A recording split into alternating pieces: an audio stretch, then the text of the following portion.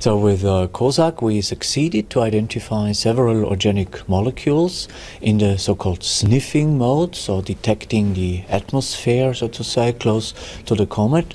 And we are currently investigating which species of molecules exactly these were in the mass spectrometers, but this will be published very soon. So the major aspect of Rosetta as a whole is to understand comets better. Comets are believed to be leftovers from the very early days of the solar system, some 4.6 billion years ago. So we want to analyze this material.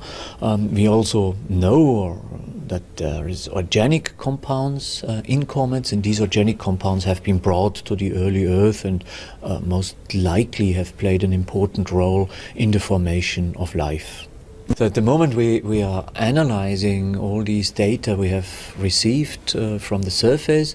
So it appears that there is a dusty, soft layer on some more solid, some ground with a higher strength. So we investigate the properties of our jump of Philae, which will give indication on this. But there was also the MUPUS instrument, which hammered into ground and very soon came to quite solid, quite hard surface material or subsurface material. And at the moment we are trying to compare the data from the various instruments to get a better picture of how this surface really is. We have to be a bit patient right now.